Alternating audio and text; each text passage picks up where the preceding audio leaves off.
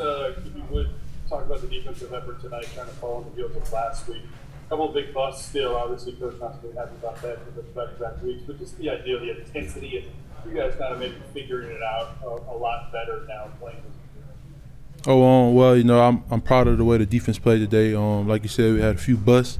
But that's that's what practice for. That's what watching the film is for. But overall, I'm excited about our effort, how we just flying to the ball and just just relentless, just playing. And like I say, we got a few things to correct, but we'll get it fixed.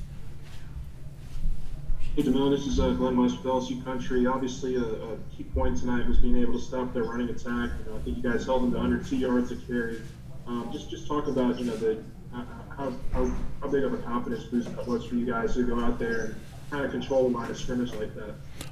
I take my hats off to the coaches, man. The coaches just harped on, just stopping the run, and I'm proud of the way the D-line, the linebackers, like overall, I'm just excited. We stopped the run, you know what I'm saying? So third down, Coach O always tell us, and Coach Carter always tell the D-line, you stop the run. On third down, we can have some fun. Hey, Damone, just as a whole team, how much do you feel y'all took a step in the right direction tonight?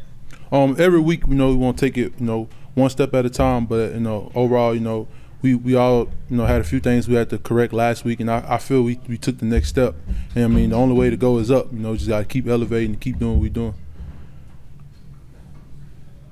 Hey, Damone, what was the kind of mood of the team like this week? Orgeron said that y'all had a tremendous week of practice. Could you sense that y'all were dialed in for a game like this? Oh yeah, just overall, this week of practice has really been great. We don't really get to do ones versus one.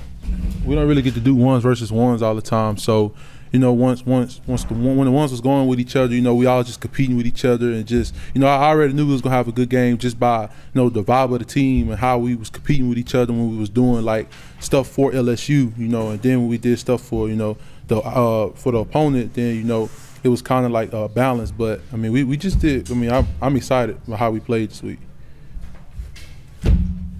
Damone, I missed your first comment, but if you would just talk about, you guys seem to come out with a lot of intensity on both sides of the ball, and it really tried to, the first time maybe really dictated terms to the other team. But it had to feel like kind of an old, like a throwback kind of game in that respect.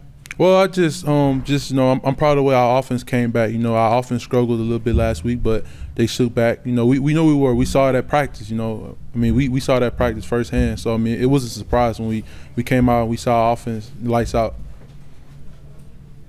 Yeah, kind of in that same vein, Deion Smith. Obviously, you guys probably see him a lot, but that was a heck of a coming out party for him tonight. What kind of player is he? And as a freshman, are you at all surprised to see a guy have a game like that? I'm so proud of Deion, man. That's a guy that came in early. He battled a few injuries, but he never stopped. He always, always come out there. Whether he was going with the ones, whether he was, on scout team or whatever. Deion always, he always came out and gave his best. And I'm excited for Deion, and the sky's the limit for him.